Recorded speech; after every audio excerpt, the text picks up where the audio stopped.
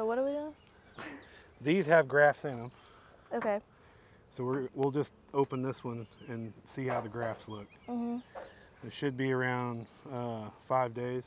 So they shouldn't be capped yet, but they might be starting. So it kind of depends on the age. So we'll look at a graft, the grafts I already did. Then we'll set these two up. We'll have to shake frames and knock queen cells down. Yeah. And then we'll get those ready to put our grafts in.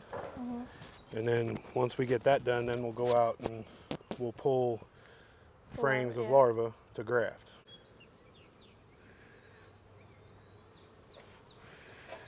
So I would say we got pretty good take.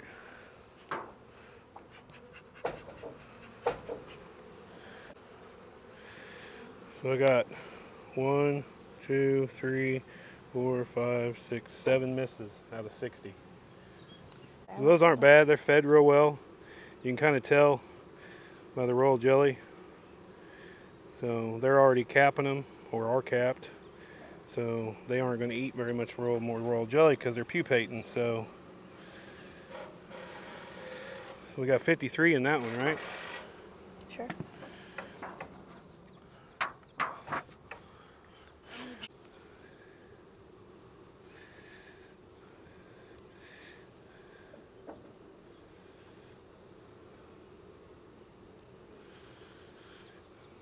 Tearing one down here. 1, 2, 3, 4, 5, 6, 53 and 53. 106. So these, what we're going to do is we're going to shake the frames. So these are queenless. I just made them up about 4 days ago. So we'll shake the frames, shake all the bees off, knock any queen cells down that they've started, and then they shouldn't have anything that they can make a queen cell out of. So we'll put them all back together. We'll give them feed, and then we'll go out and find us some larvae to graft. You know all those queen cells? Yeah. So these are the ones we got to knock down. The ones they try to make.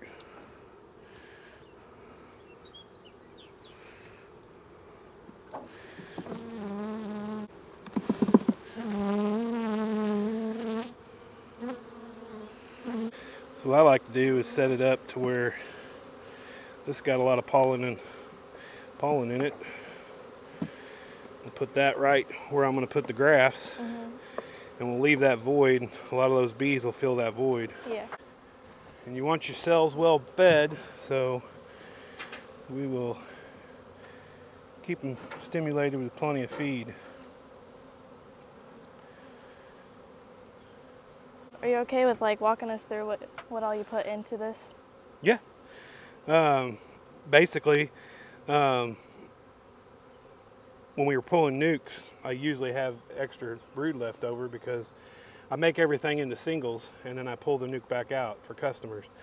So a lot of times you have extra brood left over, a frame or two. So all those those screen boards, I'll carry those on the truck with me as I'm making my nukes, and I just throw the extra brood in there, and then I bring it back here and set up a cell builder. So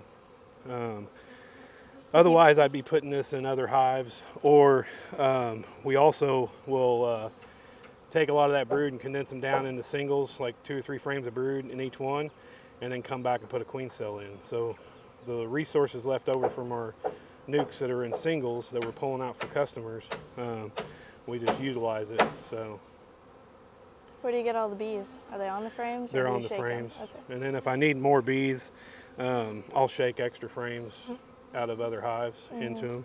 So yeah, because you need a lot of bees too. So yeah, and the bad thing is if you miss one of these, they will your take will be a lot worse, because they'll go ahead and finish that queen cell, and then the other problem is that queen cell is going to hatch probably before you pull your grafts out, so then she'll hatch and annihilate the rest of your cells, and then you got a lot of time invested in in one queen and a lot of resources.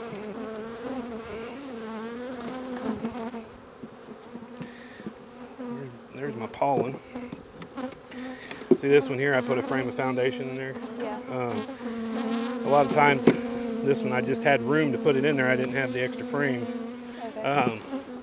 But if you put a frame of foundation in there, that'll they'll put their wax on it versus on your cells, so you won't have those crazy looking Yeah. cells that are all waxed together, you know? Yeah. All right. So by the end of it, when you're using all the grafts, do you give them a cell, or do you? So usually what I do is I can get about 2 rounds out of these before they're kind of done. And then what I'll do is I'll take like 4 frames of 4 frames, put them in my 4 framer and put a queen cell in there, and then let them raise up. Because at that point they're pretty much used up. You've used up the young nurse bees. So, or if I have a mated queen that I've caught, couple extra mated queens. Mated queens are really good because you get a fast turnaround, and the bees are usually pretty amped up to have a queen at that point. So, all right, so let's go out here and see if we can find some larvae to graft from. All right. Okay, how do you select your breeders? So we select from our own stock, but we also buy artificially inseminated breeders from Corey Stevens. We've got 2 of them here. And then this is one that I marked last year. It's one of the ones that I raised off of my Minnesota Hygienics that did the best.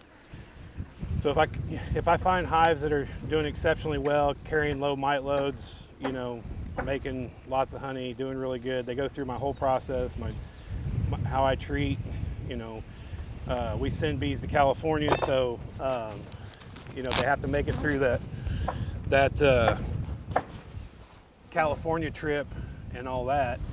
I select from those, and this one here was one of them that was super exceptional. I marked it, come back from California, looked awesome, so I pulled her, and I want to breed off her.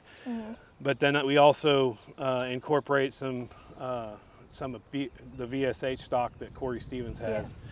So we've got 2 of Corey Stevens and 1 of mine this year. I've got 2 more Corey Stevens coming in probably this week for next year. So, yeah. But we'll see what we can find here.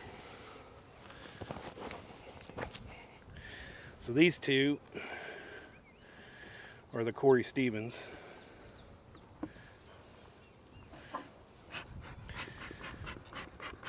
Those are peach trees. And this used to be my dad's big garden. And I've turned it into my mating yard. All right, so what are you looking for? Looking for 3-day-old larvae. Here's the queen right here.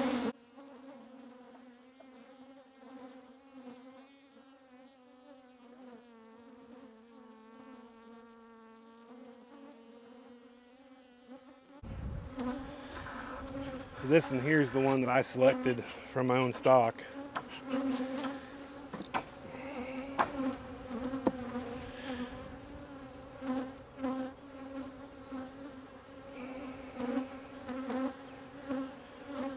Do you mark all your queens? No, I do not. The breeders from Corey are marked, but most of the queens in my operation I don't mark, so just never have. I don't know. I usually can find them pretty easily, so, and I requeen every year, so except for my breeders, I'm not usually looking for the queens.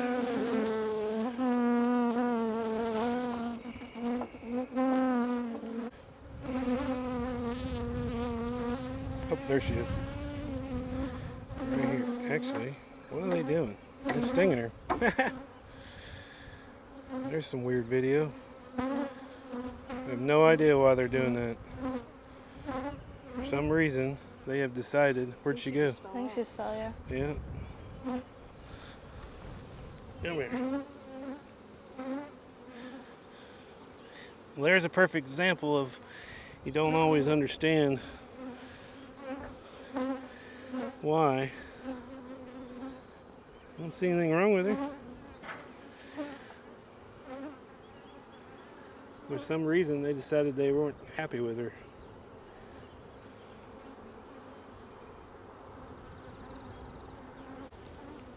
So, we're not going to graft off that one. We're going to leave that one alone. So what would you do now? Are you just going to leave them? I'll just mark on there to check it, and I may not have a Minnesota hygienic breeder. So basically, I'll just write something on here, basically like a check mark in a circle. Yeah. So I'll know when I come back to it to check it. I've already got several grafts off her this year, so if they do end up superseding her for whatever reason, it just is what it is. Yeah. A lot of times you have the AI breeders, they want to supersede them for some reason. With her, I'm not for sure, but bees communicate under pheromones and stuff. She may be getting low on pheromones, so they're going to try to replace her. Honest with you, I don't know either. Yeah. And that's the best part about beekeeping. So which one is this? This is another Corey Stevens. Okay. This one has been a little bit weaker than the other one, but they still made it through winter. So we overwintered these. Okay. These breeders overwintered here in these boxes. Now they had a second box on top of them for the winter, but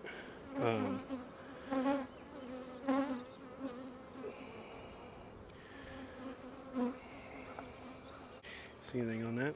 Want to look? Sure. What am I looking for? We'll look for the queen. She should be marked.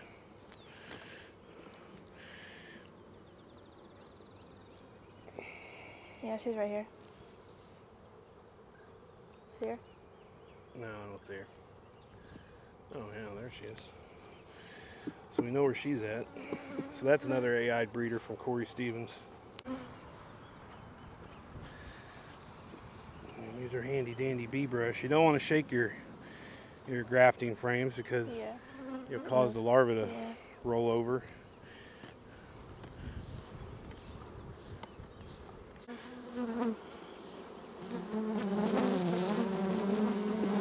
Alright, so we're going to do some grafting, do a little bit of a competition, and maybe just walk us through a little bit about these stands that you have here.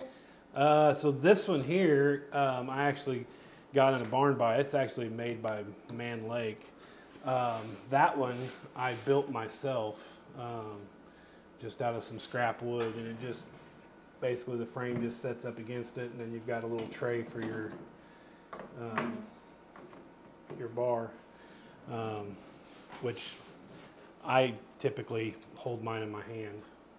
So I've got a tray right here, but I just like having it in my hand because I got more control. So, but to each his own.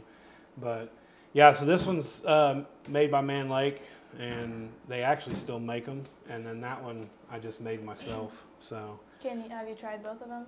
Yeah, I used that one up until this year. This one I got in a barn by, bought a bunch of equipment. So you like that one more or this one? I'm trying it. Yeah. They both work just the same. So the good thing about this one is that you can adjust it. Yeah. That one's kind of fixed, but I've grafted a lot of queens with that one before I got this one. So. Okay. So we're both using the Chinese grafting tool. That's right. I got mine right here. What are the other ones? Have you used any others? Yeah. So I've got my little bucket of fancy stuff. There's the German. I'm not a fan of it. And the other one I've tried is the Master Grafter. Corey Stevens really likes this. It's made by Pierce. And I can graft with it, and I get good acceptance, or I don't get as good acceptance as I do with the Chinese grafting tool. So I've just gotten to where I use the Chinese tool anymore, and you know, you buy several of them to get one or two that actually are good. So, but we'll do some grafts here. We'll have a little competition, and then the only other thing that I did this year is I put a calendar up on the wall. So I've got my 3 breeders on it, and then like when I grafted, obviously it's pretty empty right now just because I was out of town last week, so I wasn't doing any grafting. But so when we get done today, we'll go out and put them in the cell builders, and we'll mark when we started them, and then 10 days later is when we should be pulling them out. So. Okay. You ready? Yeah, I think All so. right.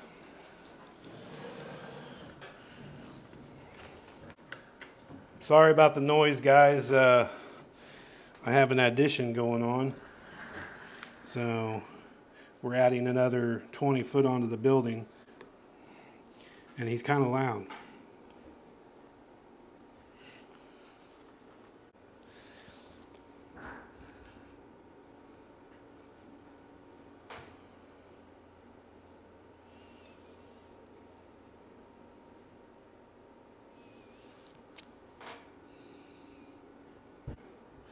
Maybe you'll have a better take than me. I hope so.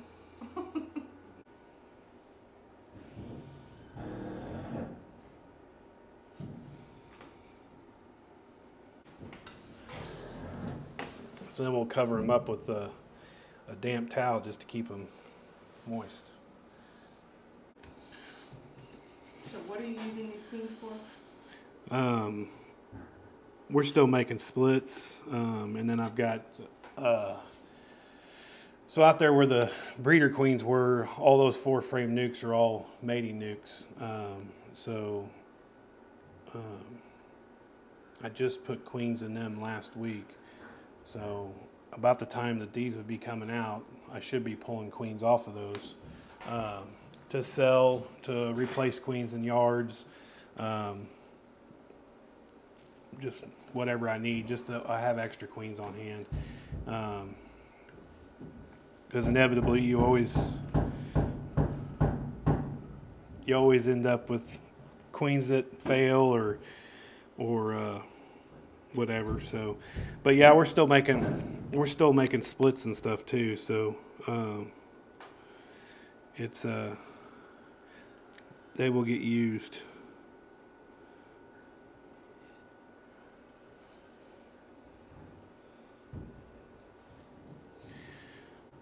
If you could guess how many grafts you think you do in a year? Every year, every year it's getting more and more and more. So. Are you still trying to grow, or are you gonna stay at the amount of hives that you have? So I'm trying, or my plan is to get around 1,000 hives this year. Where are you at right now? Somewhere between 800 and 900. And then, depending on, there's just a lot of factors, but probably hover around there for a while, build up some equipment and stuff, and then maybe go up to around 2 eventually. I don't know, we'll see. Kind of depends on how the industry goes. So, kind of depends on how help goes. So my youngest son has decided to stay home and go to a local community college and work for me. So exciting, and also we'll see how it goes, whether he likes it or not. So right now, is it only you? Yeah, I have some temporary that help from time to time, but most of them have their own jobs or their own bee business. So like tomorrow, Kyle Day's coming down. He's going to help me for a couple of days. He also retails some of my nukes, so he's coming down and help me pull some nukes, and then he's going to take nukes back with him. So my first round I did the end of March. So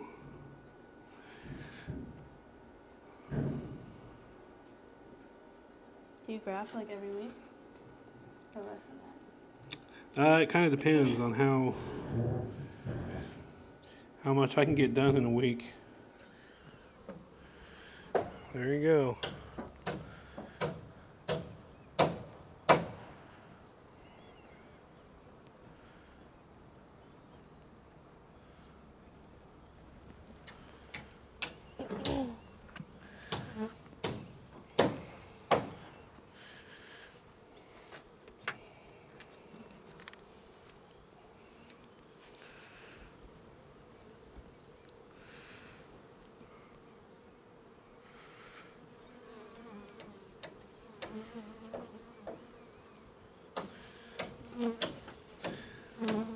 All right. So when will you come back and check those? So I'll check them in the morning, and I'll fill the feeders back up again, just to keep them well fed. So I'll check for acceptance in the morning, and we'll kind of know. Yeah. Because they'll start drawing out the wax and start packing royal jelly in there. You really don't know what you got until they have them capped, and really you don't know what you got until you've actually candled them, because even though they accept them, sometimes the larva, when it goes to pupate, will fall down in the bottom of the cell, or it gets a virus, or something. So we really won't know exactly what we have until we candle them, but I'll keep track of it and I'll let you know. Okay. So I'm gonna do something here. That one's super strong, so I don't want to put the frame of brood back in there. I want to put an empty frame. We got a couple. These two here, I put queen cells in on the 16th. I don't know if they took or not, so we're gonna find out. 16th of last month. But we'll put that frame of brood down in here. Yeah, looks like maybe they hatched.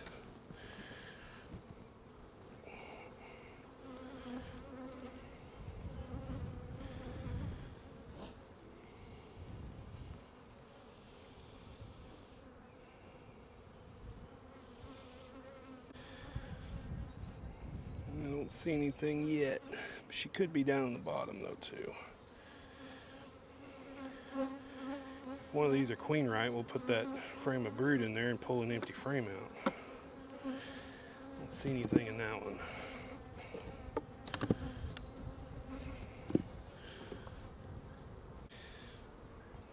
This one's queen right.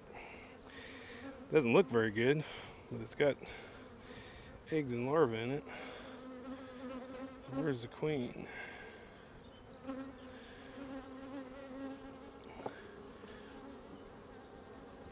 This one here was a weak one that I requeened. There ain't a whole lot to it. Where's she at? Well, we're gonna pull this empty frame out of here. You wanna grab that frame of brood? Put that frame of brood in here, because they definitely need some brood. That one's pretty weak.